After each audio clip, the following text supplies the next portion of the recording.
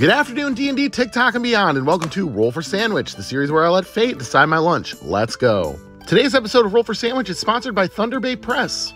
They've recently released this Star Wars Galaxy of Stickers Dark Side book that is pretty amazing. It contains over 1,000 Star Wars stickers in various art styles, and I think the best feature of this book is that on the back of each page it has the art for each sticker, so that after you stick them, you still have the art in the book. This would make a great Christmas gift for any Star Wars fan. Check the link in my bio to get your own.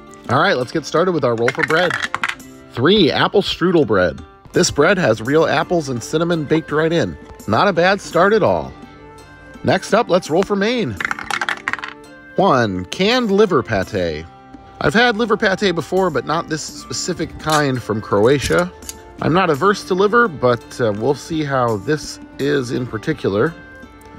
It is very mousse-like, has almost a whipped consistency. We shall see how this plays out.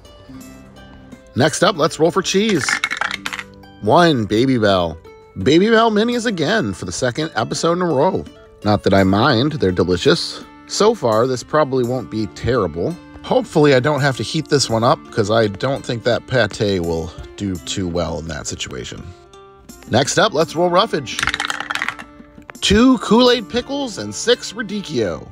So these pickles are very fitting for Halloween. They are pretty much black because they have grape Kool-Aid in the brine. They basically taste like when you were a kid and you got a hold of a Kool-Aid packet and you thought it was going to be the most delicious tasting powder in the world, but you didn't realize that it didn't have any sugar in it and was just super sour. And yeah, that's kind of what it tastes like. And then we have some radicchio, or Halloween lettuce, so we've got a pretty spoopy sandwich. Next up, we have Wild Magic. 2, candy corn. All right, I guess we're just going full Halloween on this one. I'm in the middle about candy corn. I don't think they're the worst thing in the world, but they're not the best thing in the world. They're just kind of a thing. I can tell you from experience, though, they're not the best on a sandwich. And last but not least, we've got the D20 sauce roll. Here we go.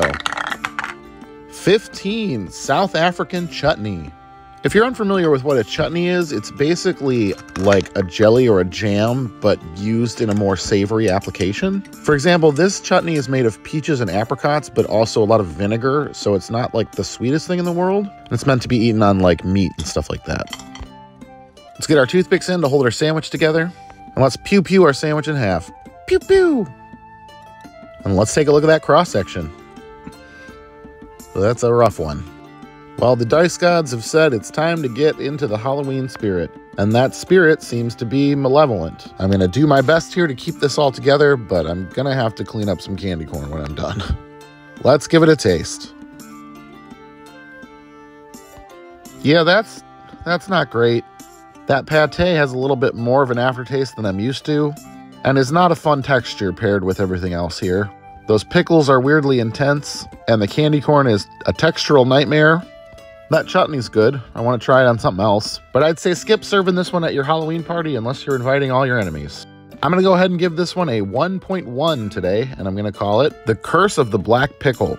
All right, Earl, I hope you're hungry because these dice have done me wrong. Thanks for hanging out. I hope you have a great day, and I'll see you on Friday.